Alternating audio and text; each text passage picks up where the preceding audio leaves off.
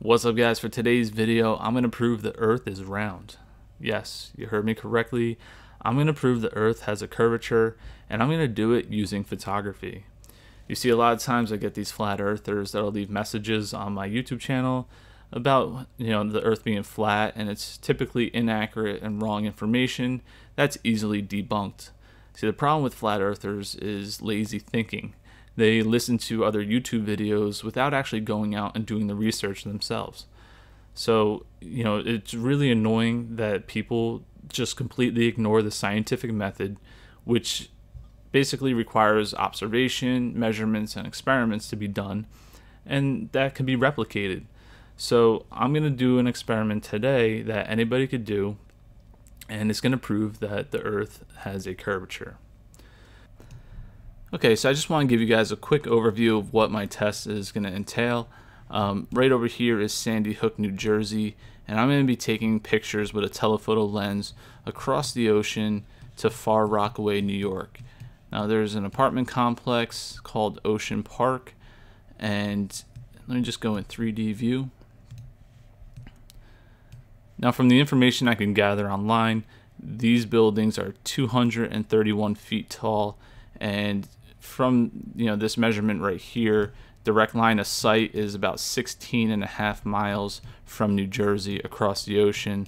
So our goal is to take pictures and video from Sandy Hook, New Jersey, and if the earth is flat, there should be no reason why I wouldn't be able to capture the sand and the houses and all this other stuff that's surrounding these apartment complexes. But if the earth is round, I should only get the about half of the apartment complex, maybe 2/3 of it, depending on the distance. And actually, there's a lot of tall buildings along this whole area, so you probably will see more apartment complexes, not just this particular set right here, when we go to do our experiment. What's up, guys? I'm heading to Far Rockaway Beach in New York so I could get the elevation of the ground that the apartment complexes are sitting on. We have to add this into the equation, and I'll explain it a little bit further as this video progresses. So I'll see you there in a little bit.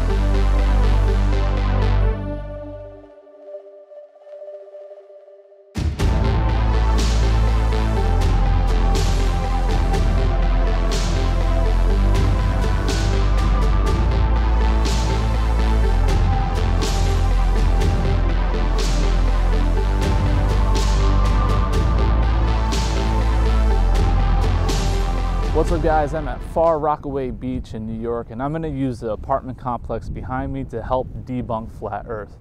Now, this is the Ocean Park apartment complex, and it is a 26-story apartment that's a little over 200 feet tall. But I want to come here and check out the elevation of the ground. So I use my GPS, and it fluctuates between 10 to 20 feet above sea level. So that's another number that we have to take in consideration when we do the math of figuring out the curvature and how much of these buildings will actually be visible since we are on a globe. Now, if we're on a flat earth, there should be no problem that all this building right here should be visible when photographing it 15 to 17 miles away in Sandy Hook, New Jersey. So we're going to do the test and find out what the results are. Stay tuned.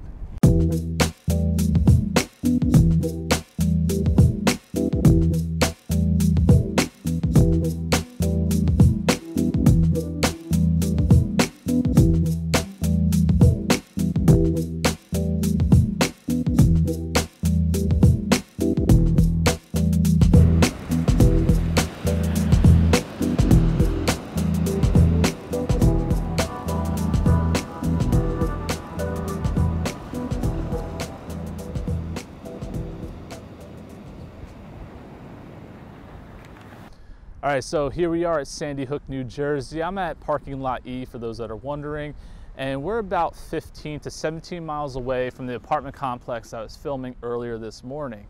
Now I'm going to be using my Nikon D810, a 600mm lens, and a 1.4 teleconverter to try and see across that body of water to the other side. Now if it is a flat earth, one would expect to see the same height that we are here. So if I'm about 10 feet above sea level because of the 5 foot of ground and about a 5 foot height of my tripod, I should be able to see 10 feet above sea level on the other side, 17 miles away.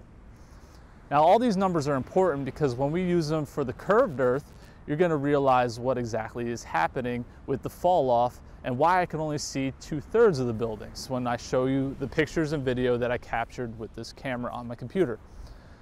Okay, so I got the pictures and the video that I needed, and I'm going to show you that information shortly. But first, I just want to tell you guys why I am here and why I went all the way over there.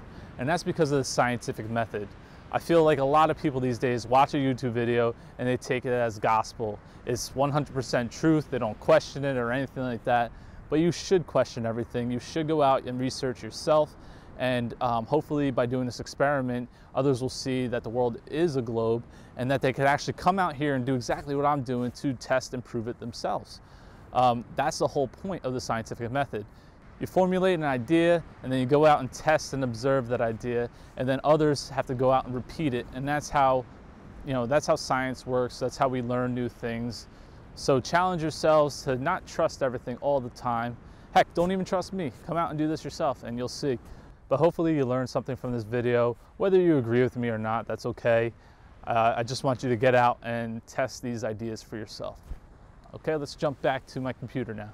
Thanks to ancient Greeks like Pythagoras and a bunch of other guys with names I can't pronounce, they helped figure out the Earth's curvature thousands of years ago, and we actually have formulas to calculate the Earth's curvature. And what's great is we now have calculators online that makes life even easier for people that suck at math like I do. And if I put in my eye height, which is 10 feet roughly, because I stand 5'10", and I was probably around 5 feet above sea level when I was taking those photos. And then I put in the target distance, which was 16.5 miles away to that apartment complex, I get the target hidden height. Now this hidden height is the part that I can't see from Sandy Hook, New Jersey. And I'm going to show you the video and pictures right now of what I'm talking about.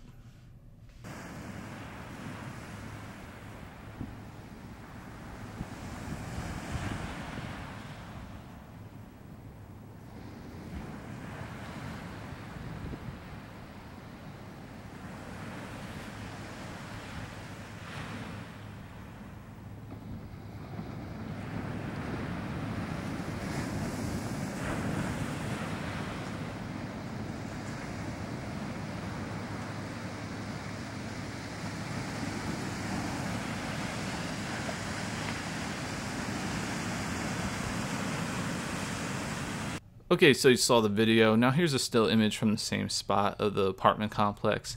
And if I zoom in as much as I could go with Lightroom, which is 11:1, I do not see any ground visible along this image. It almost looks like I have a mirage here, or refraction, which is another variable that needs to be taken into consideration when doing tests like this and dealing with the horizon and the way light bends and refracts. It's beyond my scope of field, so do your research about that. Now, the formula for the curved earth said that 106 feet would not be visible, and this building's 231 feet, so that leaves us with 125 feet. But you also have to add in the fact that this is above sea level, so this is anywhere between 10 to 20 feet above sea level, so it could be 135 to 145 feet of visible area right here.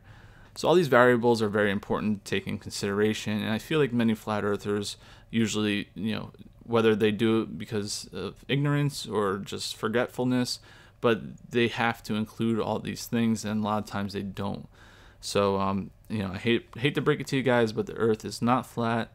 I am not a round earth shill. I don't work for NASA, so I'm not getting paid for any of this other than what I make on YouTube, which isn't much. So hopefully you guys will expand your mind a little bit and do a little more due diligence when you make outrageous claims. The Earth was proven round way before NASA even existed by people that are much smarter than you and I. So I'm not trying to be insulting, I'm just trying to put the facts out there, and hopefully this will kind of open your eyes a little bit more. So that about wraps it up. Enjoy living on a spinning ball, guys. Later.